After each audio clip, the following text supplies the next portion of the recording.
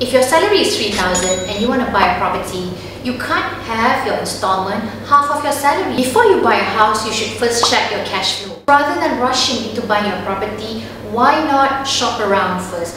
Why not save up first? If you're buying a sub-sale, you got to prepare 10% down payment. You got to prepare for legal fees. You got to prepare for stamping. And that's just on the pre-purchase alone. Once you purchase the property, you got to look into repairing all of the wear and tear of the house. What about renovation? Furniture, kitchen cabinet alone, I assure you, it can cost up to 50,000. You gotta also factor in other expenses, such as if you're living in a condo, you gotta factor in GMB. If you live in a landed community, you gotta factor in other things for security, such as CCTV, alarm and whatnot. I would suggest that you look into your cash flow first, how much money is coming in, how much money is going out, to factor in all of your existing commitment, and how much room you can make for your upcoming installment.